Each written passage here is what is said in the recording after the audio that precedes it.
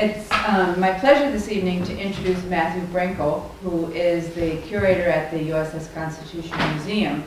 And Matthew has been there for 7 years and has been involved in a research project that is very interesting about all the sailors that were on board Constitution during the War of 1812. He has fortuitously a new book that's just come out. We have it for sale downstairs. It's a very nice price of $10. The ones that we have downstairs are all signed by Matthew and the other two authors, Lauren McCormick and Sarah Watkins.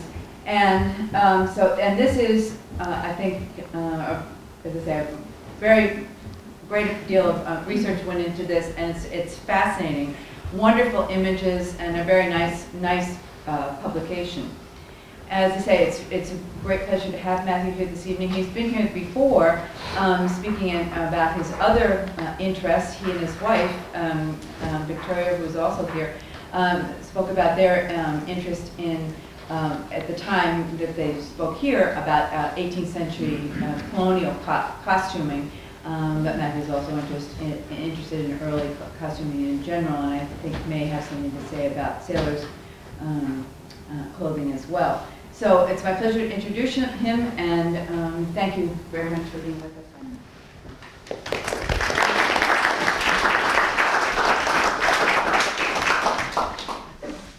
us. Thanks, Pam, and thanks to everyone here for coming tonight.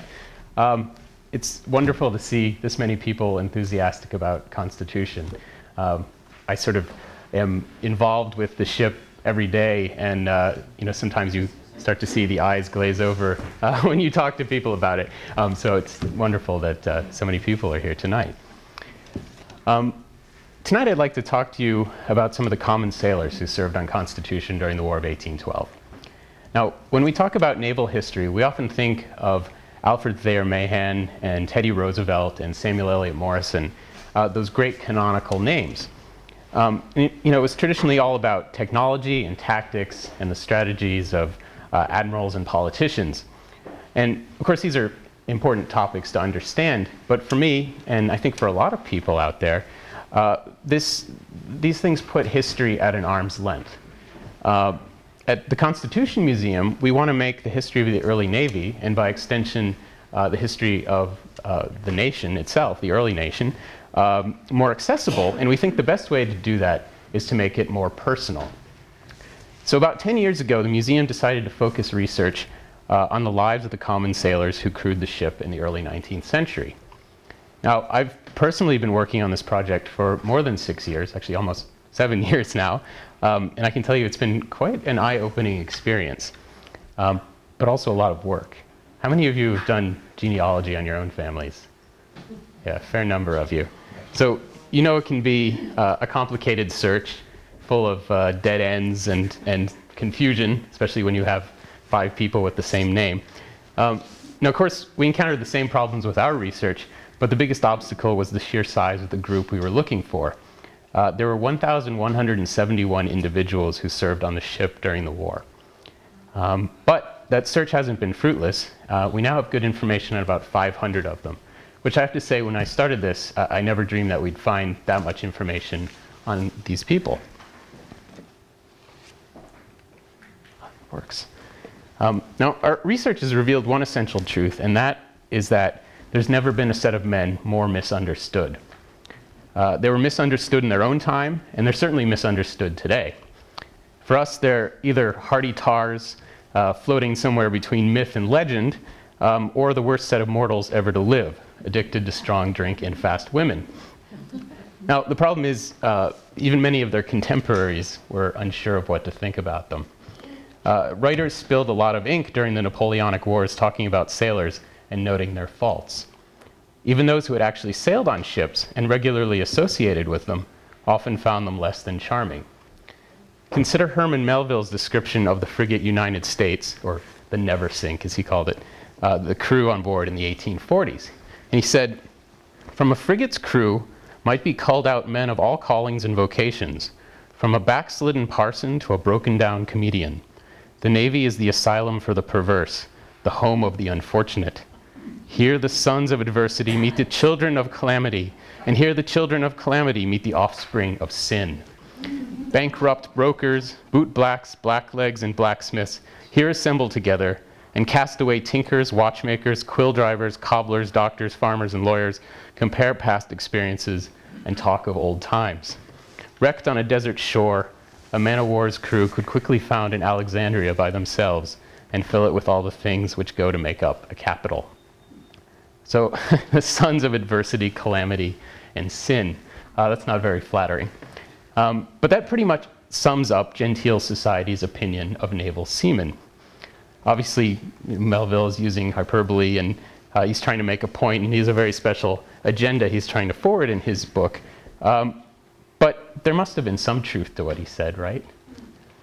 So let's compare that description to the description of Marine fifer Thomas Byron, who served on Constitution throughout the War of 1812. He said, "Old Ironside's crew, quote, was the smartest and her men the most capable ever known in the annals of history." So we'll take that for what it's worth. But then he said, "Many of her men had been brought up on the sea. Some had been masters of vessels, and they were as united as brothers." And to me, that last bit rings true. And as we'll see tonight, a lot of this was quite true when it came to Marbleheaders in the crew. So how do we reconcile these two views of American sailors? I think the first thing we have to do is look at the chronology of the period. The maritime industry changed considerably between the 1810s and the 1840s. Fewer and fewer native-born Americans with any sort of ambition chose to go to sea by the time Melville was writing. It was always a rough life, and if one could make good wages working in a shore-based industry or heading west, then so much the better. This wasn't really the case in 1812. Western expansion and large-scale industrialization was still a generation away. The United States population was mostly confined to the eastern seaboard, and for people who grew up in the growing seaports, the sea was the frontier. Why scratch in the rocky soil if you could sail to Liverpool or Leghorn or Sumatra or Canton? International trade was where the wealth was concentrated, and making a few good voyages could set a man up in the world. Now, the ships sailing out of Boston or Salem or Marblehead, they weren't crewed by a bunch of lousy packet rats or malcontents, but by the sons of local families. And the more we learn about these men, the more we see them as the sober, hardworking, middle-class people that they were. And I think for the most part, the same was true of the sailors who joined the Navy during this earlier period. I don't want to overstate that too much. We know there were troublemakers in the crew, some really mean, impoverished men. In fact, we know of a couple of murderers and a man who beat his wife. But on average, these guys really were average. Now, trying to unearth these men can be a challenge. In many ways, the Navy kept pretty awful records.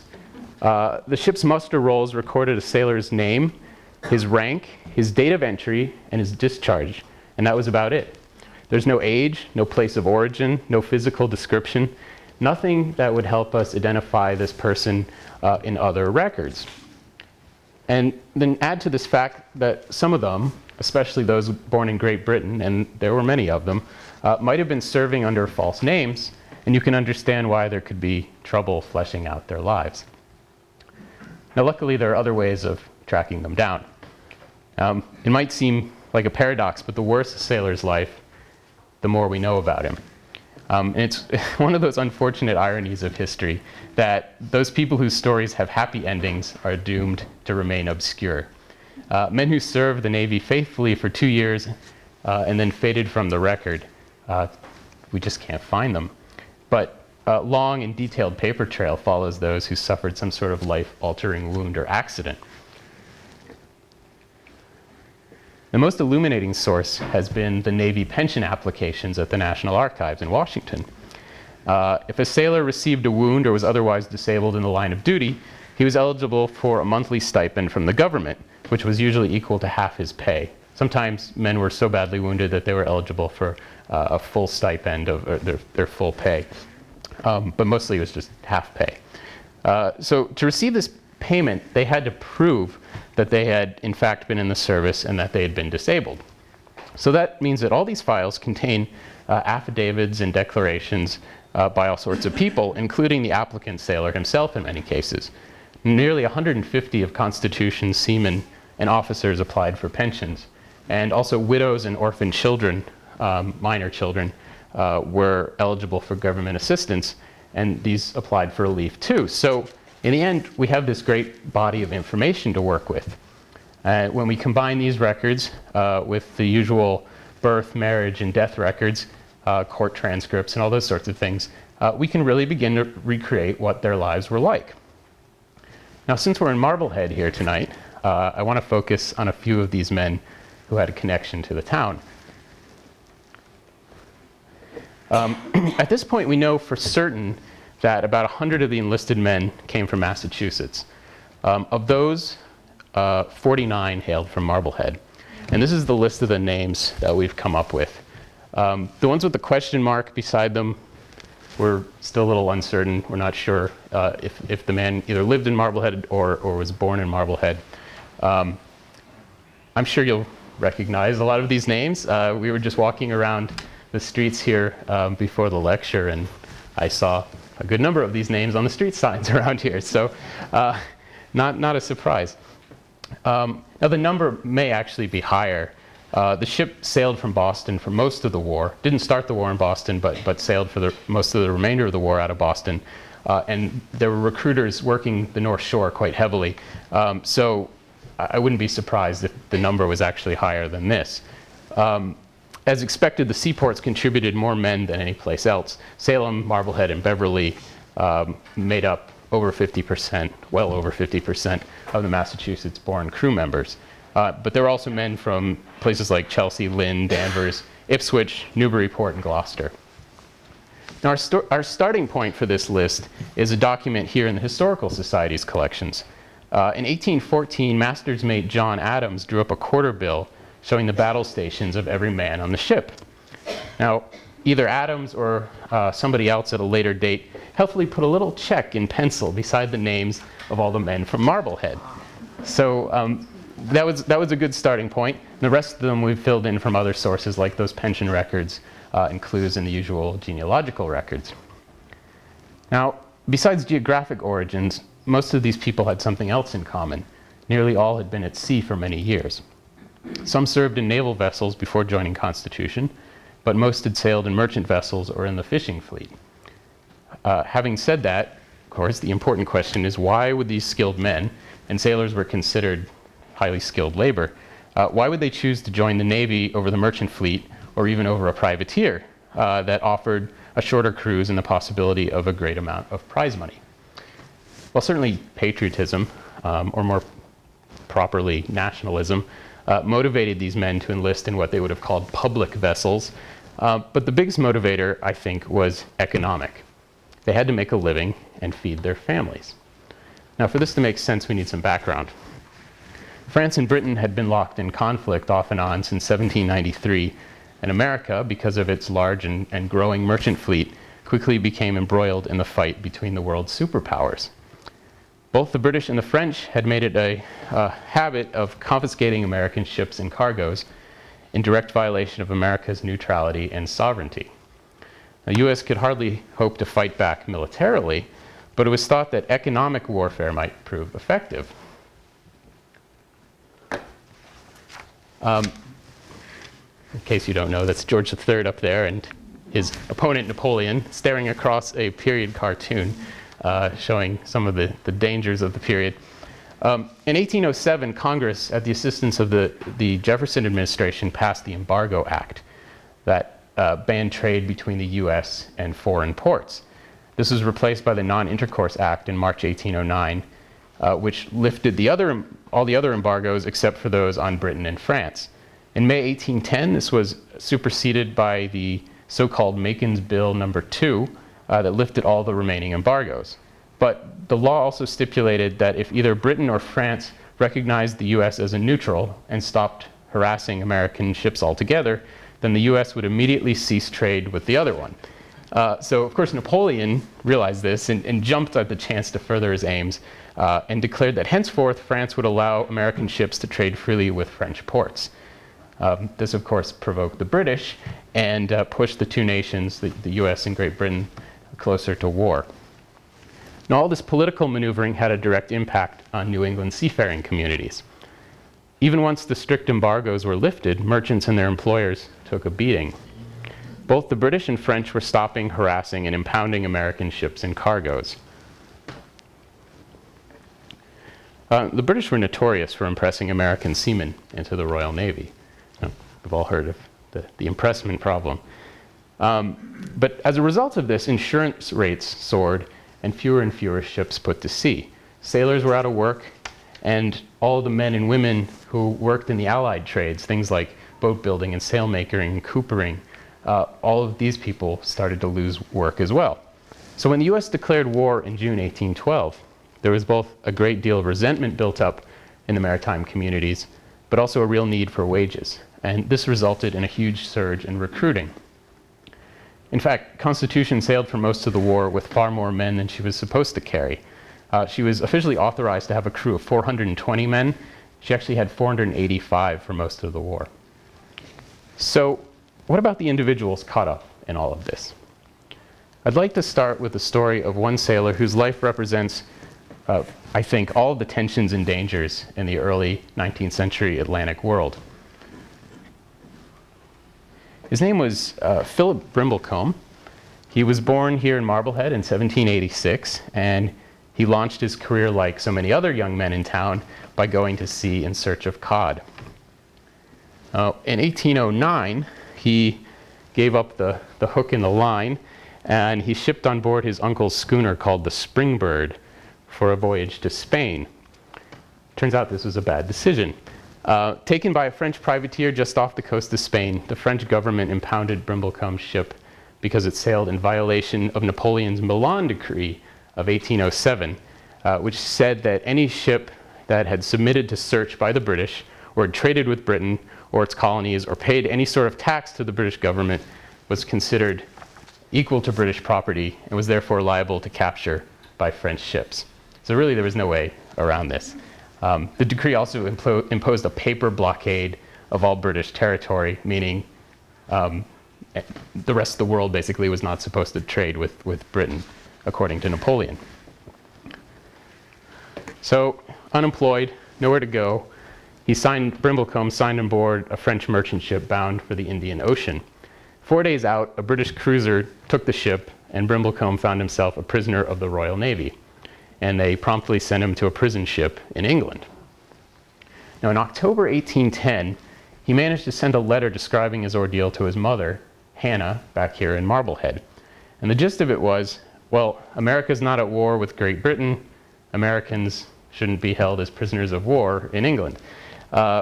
So Hannah sent Philip's protection certificate, which was a sort of passport and birth certificate rolled into one, and also his baptismal record, to the American consul in London to prove that her son was an American citizen.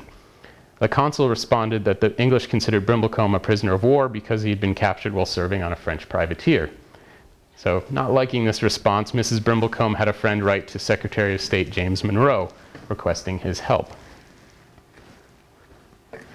Meanwhile, back in England, the British took Brenckle from prison and forced him to serve on board HMS Marlin or Merlin. No one was quite sure of the name of the ship. There's the Merlin up there. Not willing to wait for a diplomatic resolution to this ordeal, though, he made his escape by deserting in the spring of 1812 and entered on board a ship bound for Newburyport.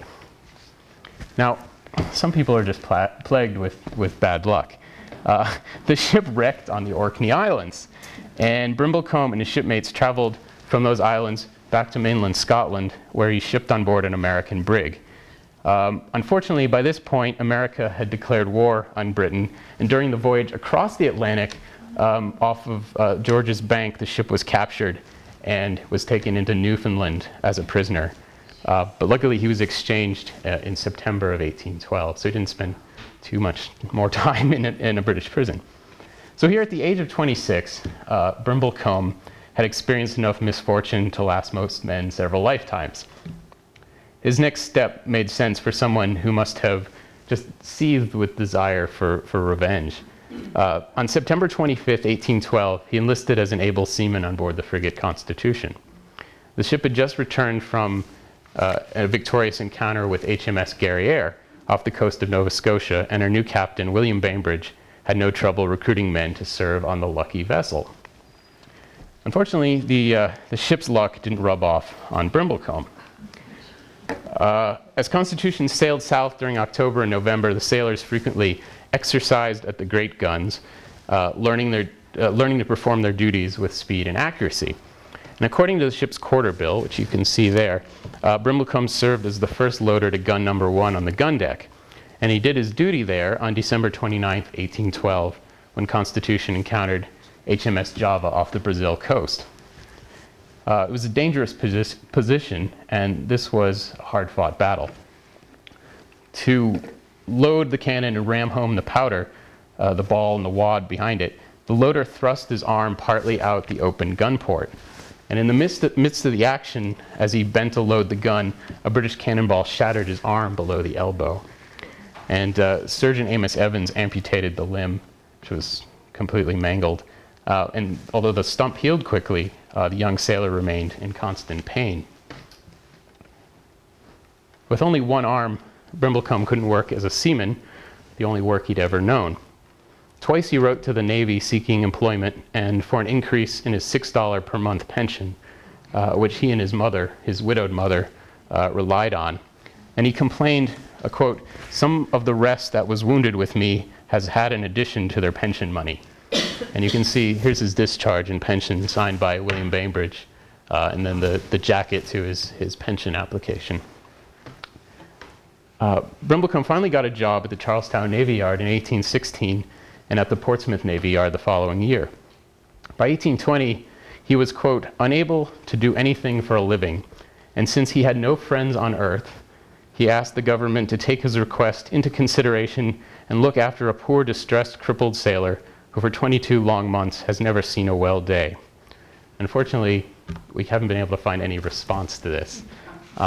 Philip Brimblecombe died of a fever at Marblehead on February 1st, 1824, at the age of 37. So I don't want you going away thinking, oh, these people had terrible lives.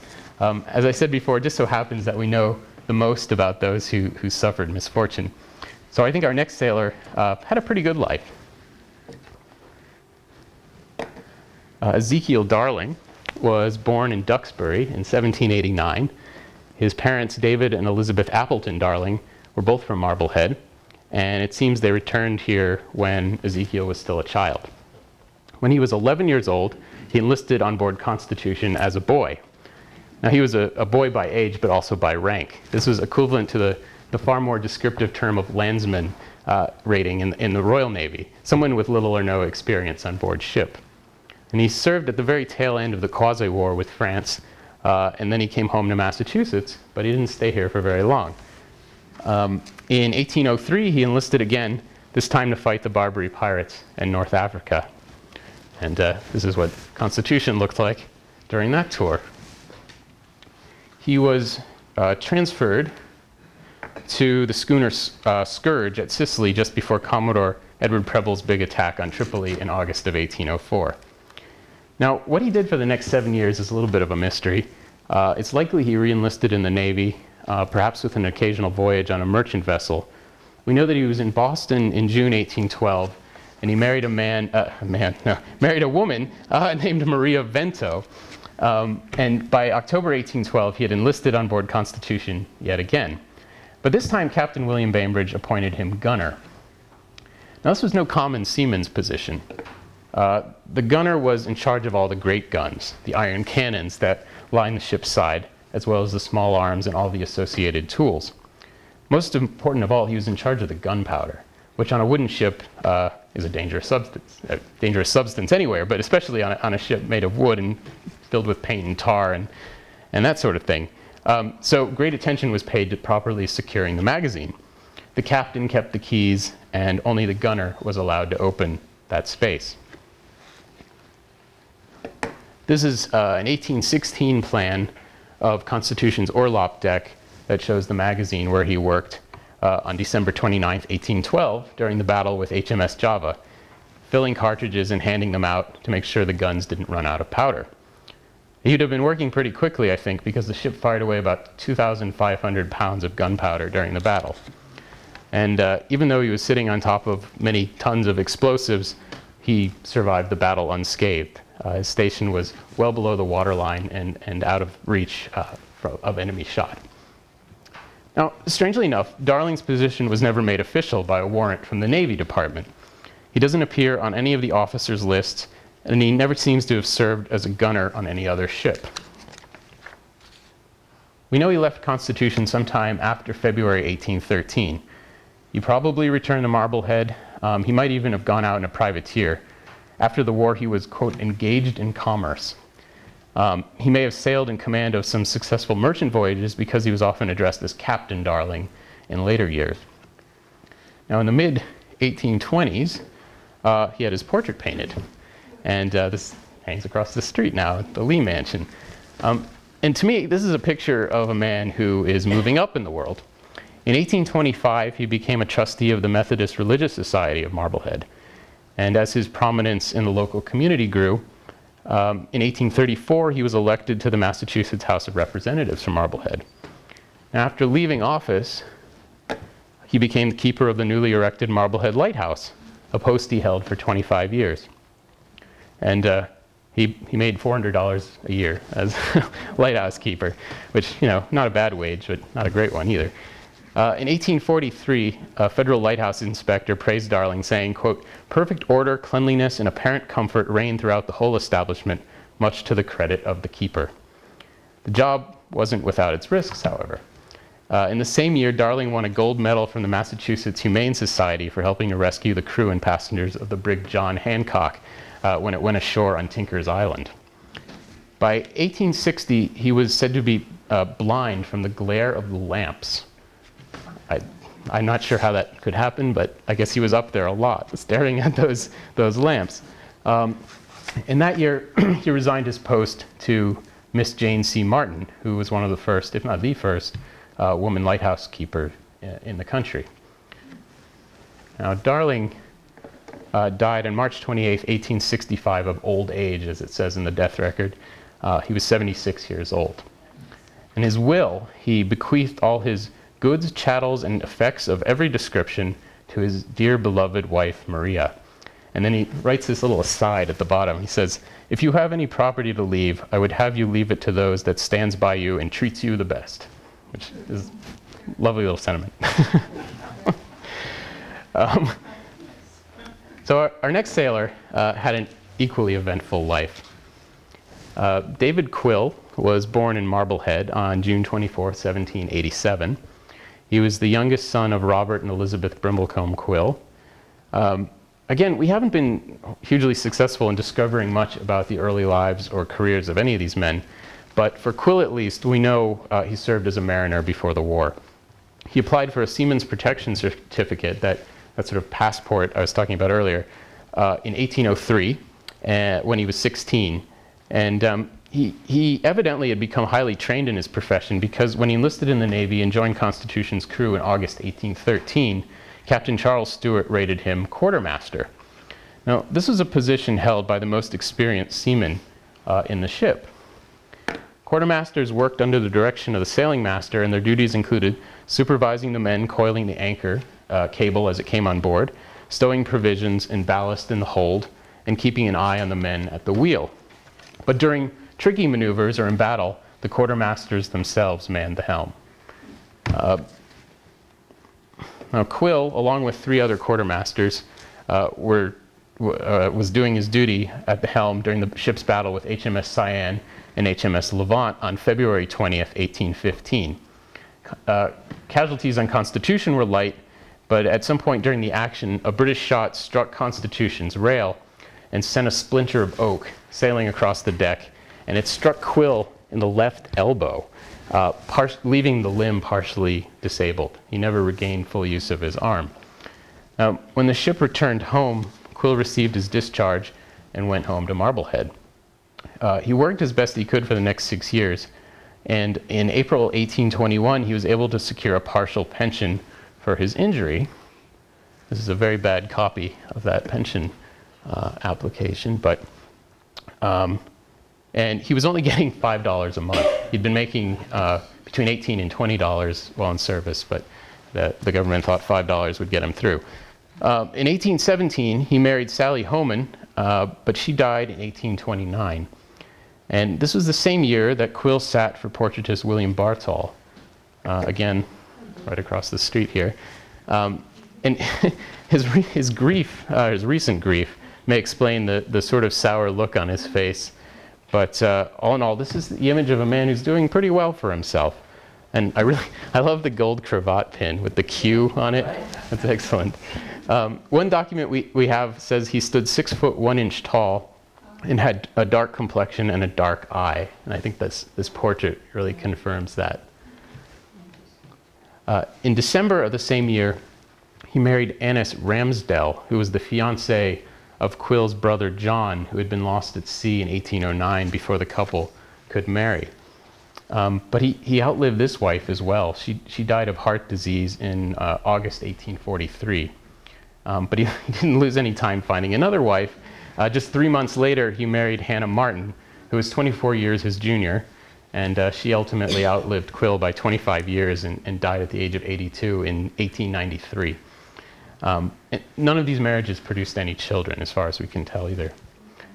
Now, we're not entirely sure what he did all these years. The 1850 census listed him as a seaman with real estate worth $1,200, which is a pretty good estate at that time. The 1829 portrait suggests he was a fairly substantial member of the community, but what was he doing? Surely he wasn't a common seaman anymore, especially with his arm the way it was. In his will, which he revised in 1845, he calls himself a gentleman and a trader, trading in what he doesn't say. By 1860, he was listed as a confectioner, and the value of his property had declined to $600. So I don't know what if you could make candies, I suppose, with only one arm. But he continued to satisfy Marblehead's sweet tooth until his death on January 2nd, 1868, at the age of 80. And here's his tombstone, along with, I think, a few of his wives, or his parents, on Old Burial Hill, just down here. Now, last sailor I'd like to talk about tonight was named Samuel H. Greene, and he was associated with an event that I'm sure you all know well. Greene was born in Marblehead in May 1773, and once again, we don't know a lot about his childhood or his experience before joining the Navy. We know he served as the master of several sailing vessels, or several vessels sailing out of Marblehead. He enlisted on Constitution in October 1813, and Captain Stewart immediately rated him quartermaster as well. And I should say that all 4 of the ship's quartermasters at this point were from Marblehead, which is really a testament to the seafaring skill of the men from this town. Greene was the victim of an unfortunate accident, the sort of thing that I must have just made him curse to think about it. In his pension application, he said, while cruising off Barbados one night when beating to arms, he was severely and badly wounded in the leg by being accidentally cut and bruised by an iron hoop. So we can imagine the scene. It's the dark of night, and suddenly the drum starts to beat, calling the men to quarters. Greene dives out of his hammock, like you see these guys doing here, runs on deck, and in the darkness he careens into a match tub and smashes his leg.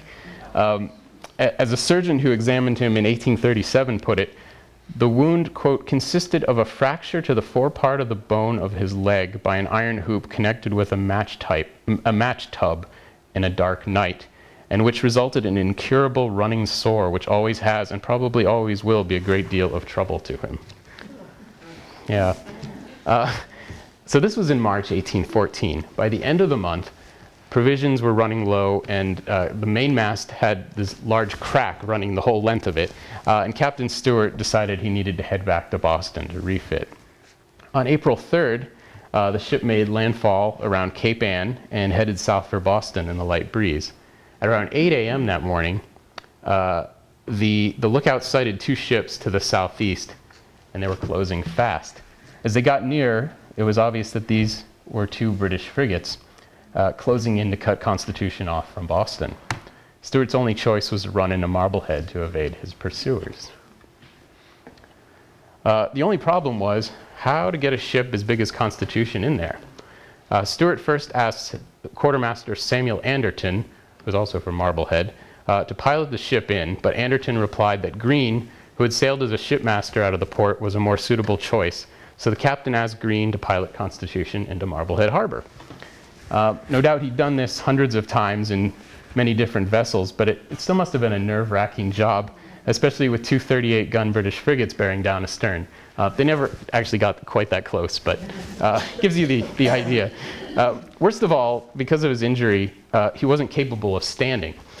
He had to be lifted out of his hammock, dressed and carried on deck, and he was placed in a chair that was then lashed to the rail right next to the wheel so that he could both look over the side of the ship and talk directly to the helmsman. So anyway, as soon as the ship was abreast of Halfway Rock, which, if I know this correctly, is way out here, so they're sailing in this direction, they suddenly decided, okay, we can run straight in for the harbor, and that's what they did. Obviously there were gun batteries erected there, not just at Fort Sewell, but I believe there was one also on the other side of the harbor. If anybody knows better, please let me know. And they finally dropped anchor there in the harbor at 12:30. And the two British ships, the Junon and the Tenedos, decided they weren't going to risk running into unknown waters or face the shore batteries, and they gave up the chase, came about, and stood about 6 miles offshore. So a few hours later, Captain Stuart sailed Constitution around to Salem Harbor. And after 2 weeks there, well, the officers were feted apparently all over town. The British ships finally sort of disappeared, and Constitution made a dash for Boston. Oh, in the meantime, Greene's brother came and took him home to the family in Marblehead, where he stayed a few days until he was feeling better, and then went on to rejoin the ship in Boston. He stayed on board until June, but his leg refused to heal, and he was sent to the Marine Hospital in Charlestown. There he spent 119 days in bed until the doctors finally thought he could return to duty, and he rejoined the ship again before she sailed in December of 1814. So he too was on board during the battle with HMS Cyane and Levant in February 1815, and he was sent as a member of the prize crew to the captured Levant. Unfortunately, Levant was cornered by a British squadron at Porto Praya in the Cape Verde Islands and captured. All the prize crew were taken prisoner and sent to a prison in Barbados. But luckily for them, he wasn't there long. None of them were there long because the news of the peace treaty reached Barbados soon thereafter, and all the prisoners were sent home. We don't really know what he did after the war. He'd married a woman named Mary Florence in 1798, and he had a growing family. He may have returned to sea, but I'm not entirely sure yet. At any rate, his health steadily declined in the years after the war. And by 1838, according to one witness, one side of him is wholly paralyzed, and he is unable to move from his chair without help. And he just continued to go downhill until he died of palsy in 1843. So by the start of the Civil War, nearly all the men who had signed on Constitution almost 50 years before were dead. A few like Quill and Darling made it a few more years, but by 1870 it seems that they were all gone. But hardly forgotten, I think. This town, unlike any other place I've ever been, I have to say, has really cherished the memories of its heroes all these years. And nowhere in all the towns or all the archives we visited during the course of this project have I encountered a place with a better sense of its history. You know, I mean, you can still walk down the streets of Marblehead and think that, well, some of these houses I'm sure these men lived in, but I mean, you go down to Fort Sewell and you look out over the harbor there and you can think Constitution's just over the horizon, you know, waiting to bring them home. So it's really been fascinating doing this research here in this town. So that's all I have time for tonight. This is just a small fraction of all the wonderful stories that we've uncovered about people from Marblehead, but also people from all over the United States and Great Britain. And if you're interested, I have another shameless plug for the book. There's a lot more stories in there.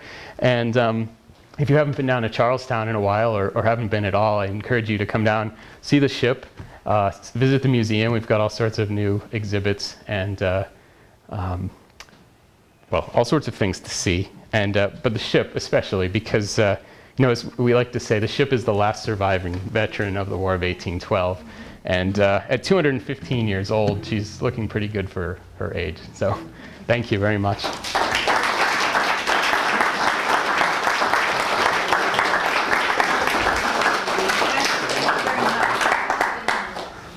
Before, we do have time for questions, but I also just want, Matthew wouldn't know because when he saw the two portraits, they were in the Lee Mansion, but the portrait of Ezekiel Darling and the portrait of David Quill are in the exhibit downstairs, and you can see them in person this evening. Somehow I missed them when I walked in. Yeah. And an interesting point that the Ezekiel Darling portrait actually is painted by a Chinese artist. Oh, really? Oh, So that changes things. Yeah, so that's an interesting, if he was a trader, he most, you know, he would have gone to China and you know, probably was maybe not a captain, but certainly an officer. I didn't realize that. No, that's excellent. Yeah. Okay. So that's an interesting I'll have to add that in. point. But I know people have questions to ask. Yes. There's a picture in the caption read, "The town of Marblehead, northeast from Fort Sewell." And it would be south or southwest. Yeah, I know. Isn't that strange? I don't know if they meant that the fort is northeast of Marblehead. Yeah, I know. It's an 1839 woodcut engraving. I don't know. That was the title they gave it at the time. So it may be that the printer, whoever, you know, in Boston or something, just had no idea, probably didn't care, and just put that on there. Anything else? Yes, sir. When did the Constitution go out of active service? Well, I mean, you could say she really hasn't gone out of active service. The ship was used as used as an active warship up until the 1850s. Then became a training vessel at Annapolis. During the Civil War, was moved to Newport, where she continued to roll as a training vessel. After the war, she was refitted as a training vessel again, and was sailing around until 1881, when the ship was taken up to the Portsmouth Navy Yard and turned into what was called a receiving ship, basically a floating barracks. Sailors who were waiting to be shipped out to different units would stay on board. They built this sort of barn-like structure over the ship, took the masts out. It really is what saved the ship, I think, because the weather wasn't getting into her the way it would have been if she'd just been left open. But anyway, and then in 1897, she was brought back to Boston, and this whole series of restorations occurred through the course of the 20th century to bring her back closer to her War of 1812 appearance that we see today. Yes? The vessel is the #1 vessel, is it's not true, in the active duty list of U.S. Navy ships in commission. In other words, of all the ships that are currently warships in commission, this takes the #1 position. She's captained by a full commander of the Navy. Right. Yes, exactly. Yeah. She's got commander, lieutenant commander, a lieutenant, and gosh, I'm not sure what their full complement. Yeah, 60 or 80 now, somewhere in there. Yeah. 70, 80. Yeah. Because of security and all. Right. Sure. Oh yeah. Yeah. So definitely, still a commissioned vessel. Yeah. Yes, sir. Does the sister ship, the Constellation, have anywhere near the history of the Constitution? That's depending on who you ask, that can be a very touchy subject. The current thinking among most naval historians now is that Constellation is actually, they may have incorporated some of the timbers from the 1797 Constellation when they built this new ship in 1853, I think it was. But most people think that there's really no connection. It's a totally new vessel, a corvette or a sloop of war. That was actually the last all-sail vessel built by the U.S. Navy. So until, I don't know, 20 or 30 years ago, a lot of people thought, including FDR was was adamant that the constellation was the original constellation, but from a lot of the work that's been done in the past few decades, it seems that there's no connection other than the name. Chappelle had it in 1949 in his book that it was that they had used the repair money to replace ships that were beyond economical repair without changing the names on the Navy list. Yeah, yeah. It was sort of a sleight of hand in some ways. Yes, sir. You read about how Marblehead has made poor soldiers and worse merchantmen. And I wondered, I guess they didn't like discipline. And I wondered whether you got any of that out of your research. I don't, you know, it's hard to say. Obviously, the soldiering part. None of these men. I mean, significantly, none of them enlisted in the army. That, as far as I know. I mean, there was a company of the 4th U.S. Infantry stationed here during the war, and maybe some others as well. So there was that opportunity. But I mean, these were self-respecting sailors. You know, they weren't gonna make soldiers of themselves, I think. You know, it's interesting. Under Charles Stewart, you get this sense from reading the logbooks that there was a much freer sense of discipline during those cruises than there had been under William Bainbridge, who was, by all accounts, a flogging captain, as they said. He was flogging people all the time. And even Isaac Hull, who was very well loved by his crew, seemed to have been a fairly strict disciplinarian. But Charles Stewart, he had all these people on board who had served as mates or masters in their own right, in their own merchant vessels. And you know, there's accounts of him sort of allowing the men to have free days where they could just do whatever they wanted on board, which some of the British prisoners, the British officers who were prisoners on board, they were like, you know, what are you insane? What are you doing? You know, because we did that on our ship. The crew would run riot, but you know, the men on Constitution, I think, were just a cut above a lot of other ships.